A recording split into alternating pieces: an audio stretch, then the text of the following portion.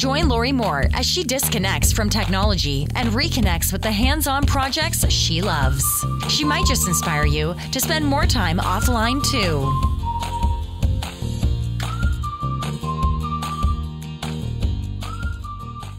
Hey, it's Lori, and I am coming to you again this week with another More Time Offline. If you tuned in earlier this week, you may have caught me live from Las Vegas.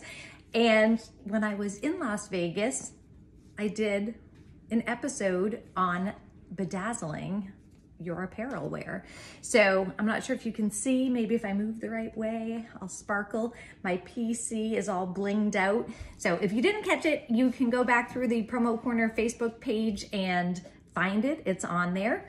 And today I'm going to share with you a fun activity that was actually posted on Facebook by one of my coworkers, and I love the idea so much that I figured I would bring it to you today. So thank you, Julie, for the idea. These are really fun, and I've gone with a heart theme since Valentine's Day is coming up, but you can go with any shape you would like. What we're gonna be making, these adorable clothespin bird feeders. You can just clip them right onto the branches. Ingenious. So all you need, some cardboard.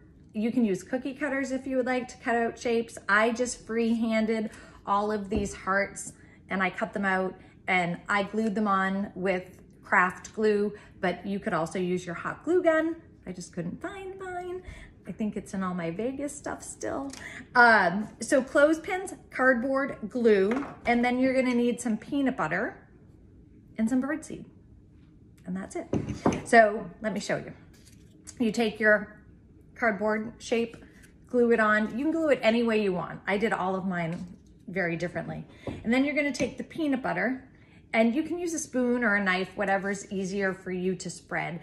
And you wanna spread a fairly generous amount, smooth it out so it's fairly even. You can clean up the edges with your finger if you would like.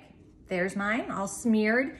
And I am going to take these bigger seeds and decorate around the edge because I just thought it looked pretty. But you don't have to, you can just smoosh it right down in your plate of birdseed if you would like. We have a big winter storm that is supposed to be coming, so I thought these would be a nice treat for all of our feathered friends out there who didn't fly south for the winter. It's also a great activity to do with little kids. Go with the heart theme. You tie it in with Valentine's Day, spreading the love. All right, so there's the sunflower seeds, and then I'm just gonna take this and I'm gonna push it face down right into my plate of seed and tap. Wiggle, wiggle. Lift it up. And there you have it. Super easy. Now I'm gonna go hang these on the tree and hopefully the birds will come and have a winter snack. I hope I've inspired you to spend a little more time offline this weekend.